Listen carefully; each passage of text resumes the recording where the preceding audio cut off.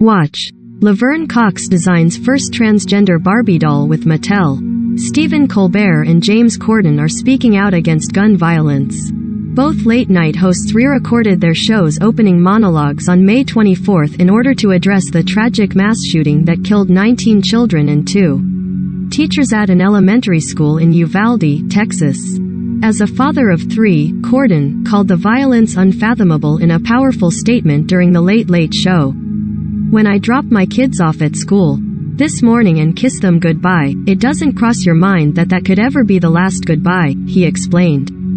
"The thought of that phone call, that your child is the victim of a mass shooting, is beyond comprehension as a human being." He continued, "I am so deeply sad for the families of these children, the trauma of the survivors, and for the future these kids will never see." Corden went on to share his heartbreaking frustration over the number of people who must think this is an okay byproduct to never make meaningful changes to gun laws, adding, "It doesn't make sense to me. It doesn't reflect the country that I think America is."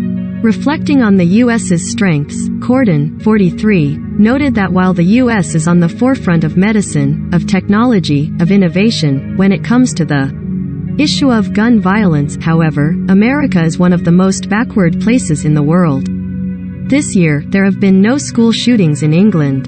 This year, there have been no school shootings in Japan, the Brit emotionally shared.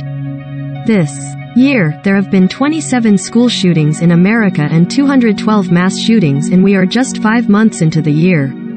Words of thoughts and prayers will come from our leaders, but I fear change never will, the host concluded. "I hold out hope that this country will eventually wake up and change this senseless gun culture, while my heart simply goes out to every single person in Texas tonight."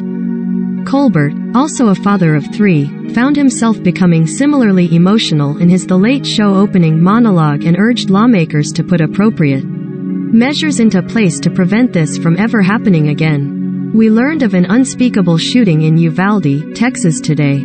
And while we can add our prayers for the dead," the 58-year-old said, before pausing to collect himself, "there is nothing that can ever be said that can approach the immeasurable grief of those families.